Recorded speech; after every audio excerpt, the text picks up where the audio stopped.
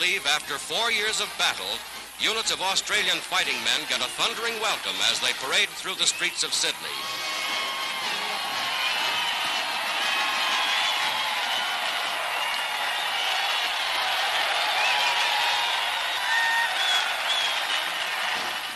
Veterans of fierce desert campaigns in North Africa and rugged fighters fresh from victories in New Guinea, these gallant men fought side by side with their American allies.